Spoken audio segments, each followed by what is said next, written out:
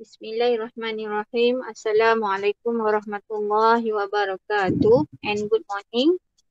So today we will continue our class. We will discuss formative exercise 2.2 number 30.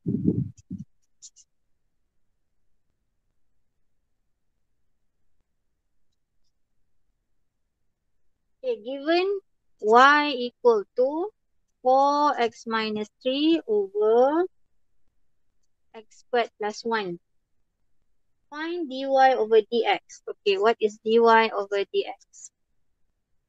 And determine the range of the values of x such that all the values of y and dy over dx are positive.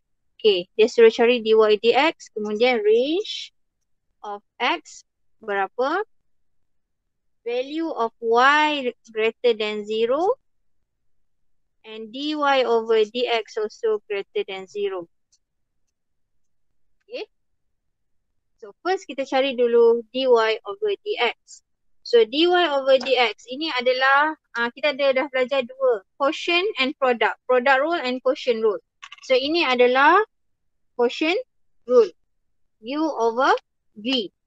So u equal to 4x minus 3 and v equal to x squared plus 1. So du over dx equal to 4. dv over dx equal to 2x. So quotient rule, dy over dx equal to v du over dx minus u dv over dx over v squared. This is the formula. Okay, we substitute into formula x squared plus 1 du over dx is 4 minus u 4x minus 3 dv over dx is 2x over v squared. V squared is x squared plus 1 to the power of 2. Okay, we simplify. This is a 4x squared plus 4 minus, okay, yang ini 4x times 2x is 8x squared minus and minus. This is minus and minus, so plus 3 times 2, 6x over x squared plus 1 to the power of 2. Okay, simplify lagi. Kita boleh selesaikan. Become 4x squared minus 8x squared negative 4x squared plus 6x plus 4 over x squared plus 1 to the power of 2.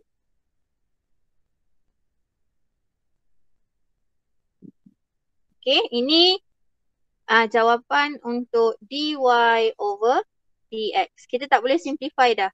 Kalau kita factorize 2 pun, okay, awak nak factorize 2, negatif 2 boleh juga. Kalau awak nak factorizekan jadi begini pun boleh. Negatif 2, here x squared, 2x squared, okay, minus, ni negatif dah keluarkan, minus 3x minus 2 over x squared plus 1 to the power of 2. Nak factorize ini pun boleh. Tinggalkan macam ni pun tak apa. Okay. Next. Range of x when dy over dx greater than 0.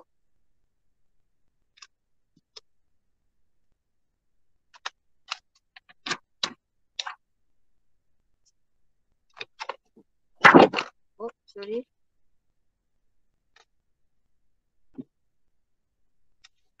Ini dah masuk inequalities.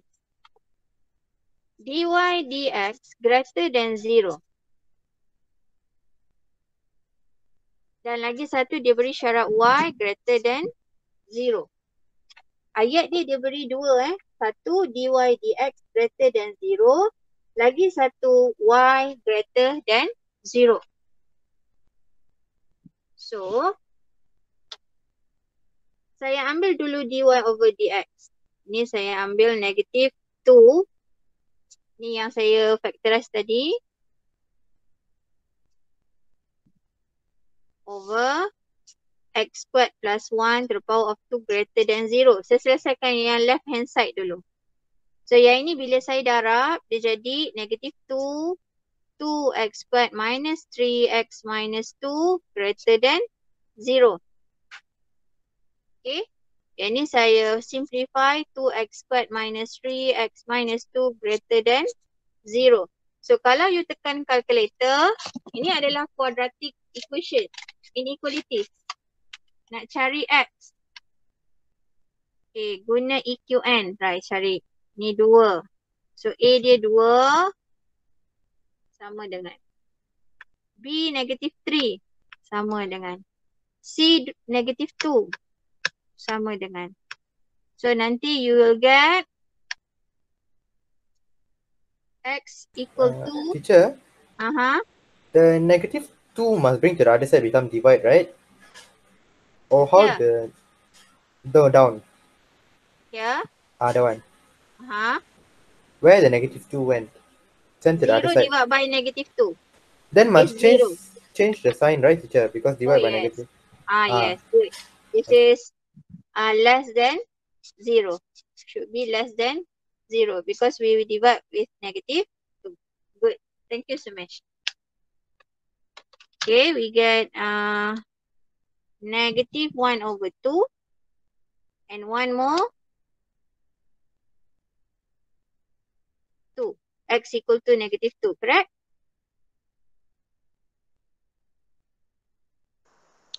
Correct. Sorry, 2. Negative 2. 2, right? Yes. Yes. So, this is 2x plus 1 and x minus 2 less than 0. Ini bawa sini jadi 2x. Okay, ni 2x. Tolak, bring to the left hand side become plus. So 2x plus 1. 2, bring to the left hand side become x minus 2. So here is x minus 2. Okay. So we get the answer. For first inequalities, negative 1 over 2. This is 2. Okay, look at the last inequalities, quadratic inequalities. The last quadratic inequalities. This is the last one. Okay. 2. The value of A is 2. When A equal to 2, A positive, so the graph should be U-shape. The graph is U-shape. So this is U-shape. And we want less than 0. So less than 0 down. The inequalities, for the first inequalities, negative 1 over 2. Here is x and 2 at the right hand side. And here is less. Negative half less than x less than 2. Okay, this is the inequalities for the first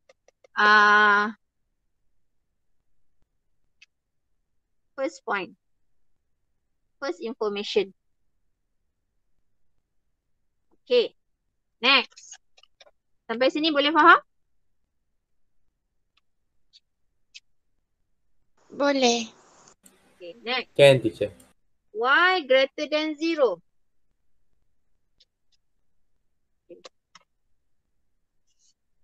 Y greater than 0.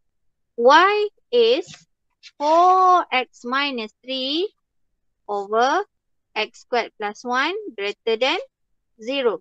So we bring to the right hand side, we multiply with x squared plus 1, so become 0. This is 4x minus 3. So x is 3 over 4. Okay, we have two inequalities. We need to combine these inequalities. So we combine.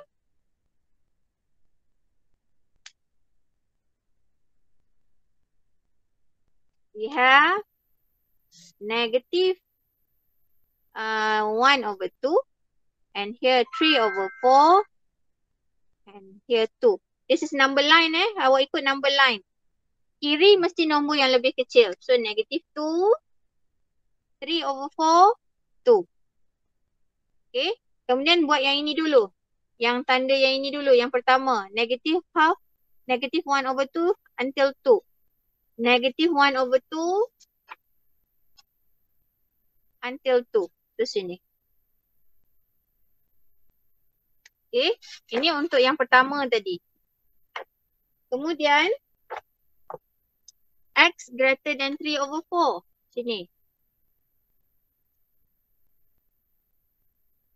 Kita cari intersection. So intersection antara dua ni. Kita.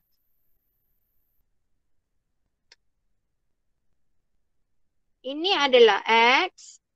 Okay, yang kita lorek ini adalah X. So X di tengah. X di tengah. X di sini. So the left hand side X is 3 over 4. And here right hand side is 2. Bila X di tengah, tanda inequalities kita sentiasa akan jadi kurang, less. Bila X di tengah, tanda inequalities akan jadi kurang. Tak ada tanda sama sebab sini tak ada hitam. Kalau tanda hitam maknanya ini ada tanda sama. Okay. So sampai sini untuk number 13. Boleh faham? Boleh. Okay, ada nak tanya apa-apa?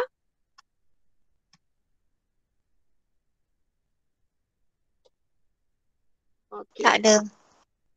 Next, number 14.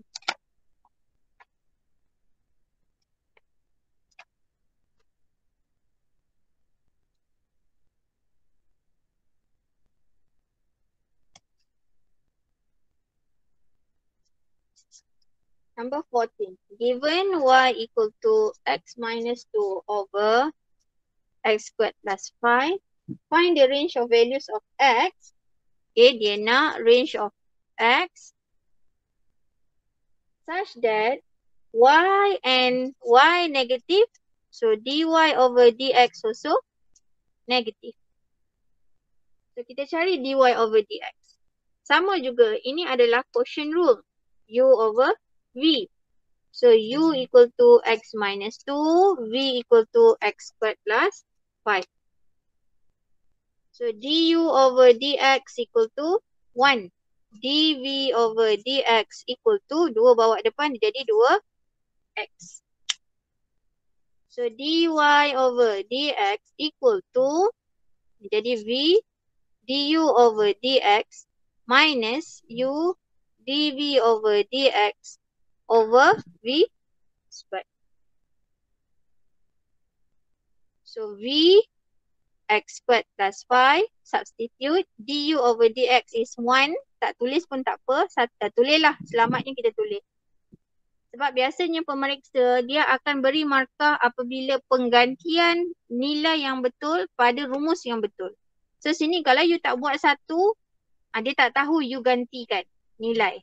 So nak bagi tahu dia yang kita gantikan nilai, kita kena tulis. Selamatnya awak tulis. Walaupun dia tak ada ubah apa-apa pun, tapi kita tulis je dulu. Okay, u x minus 2 dv dx is 2x over v squared.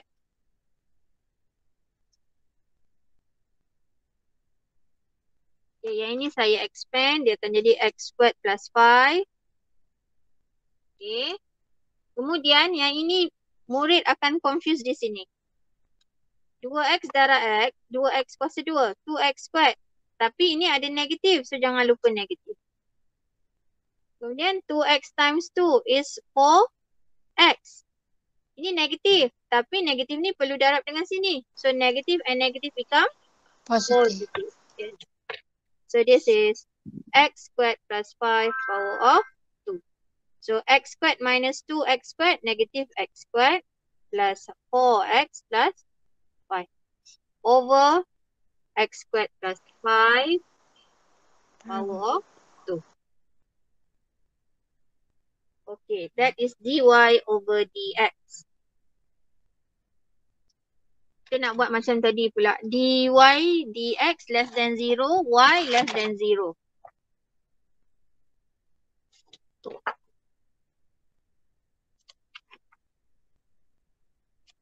So, tadi dia beri syarat dy over dx less than 0 and y less than 0.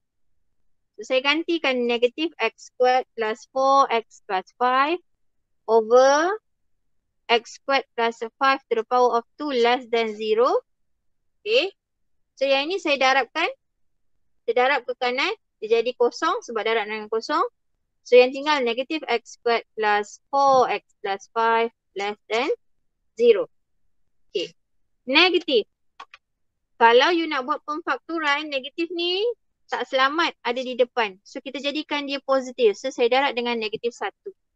Ingat kalau quadratic equation ke quadratic inequalities ke, before you use factorization, make sure the coefficient of A is positive. So, darabkan dengan negatif 1, saya dapat x squared plus become minus, plus become minus. And here, macam tadi, kita darab dengan negative number, become greater. Okay, so factorize x 5 1 minus plus. You boleh guna calculator, you will get x equal to negative 1 and x equal to 5. Okay. Sekarang kita nak cari dia punya jawapan. Inequalities untuk first case. Negative 1, 5. So yang ini, U atau N shape. Kita tengok kepada the last quadratic inequalities. Quadratic inequalities yang paling akhir, kita tengok yang ini. Okay. A kita adalah 1. A sama dengan 1, positif. So U shape. So the graph is U shape. Greater than 0. So letak sini. So bukan A, kita X kan. X less than negative 1 and X greater than 5. Okay Zizin, kalau you tak buat number line, you nak guna apa? Ada cara lain yang you boleh tunjukkan macam mana dapat ni? You guna cara apa?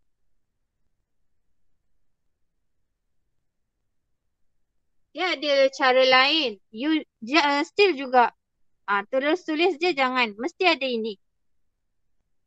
Okay? Mesti ada ini. Walaupun ini ayat ketua pemeriksa sebelum ni. Dia pernah pesan pada saya. Dia kata walaupun markah tak ada di sini. Tapi untuk tunjukkan jawapan ini perlu ada ini. Okay? Ini jambatan dia. Walaupun tak ada markah di sini. Tapi ini kena tunjuk. Okay. Okay. Okay, next. Y less than 0. Y tadi apa? Y tadi x minus 2 over x squared plus 5. Less than 0. So, saya bawa ke kanan. Darabkan, dia jadi kosong. So, x minus 2 less than 0. So, x less than 2. So, we need to combine dua ni. We need to combine dua ni. Two inequalities. Okay. So, when we combine. Cari sikit. Ini nampak nanti. So, when we combine. Buat satu garis lurus. Satu garis nombor. This is negative 1, 2, 5. So, negative 1 ini less than, ini x less than negative 1. Tertanda ke kiri. X greater than 5. Lukis sebaris ya. Sebab dia pada case yang sama. Dia pada case yang sama. So, lukis sebaris. Okay, lukis sebaris. Yang ni x less than 2. So, ini yang lain. Case yang lain. So, lukis sebaris. Lukis baris lain. Okay, nampak intersection tak kat situ? Nampak kan? Ada intersection kan? Intersection dua line yang ini. Sampai negatif 1 ni. So, conclusion kita x less than negative 1. Boleh faham? Kan, teacher. Boleh.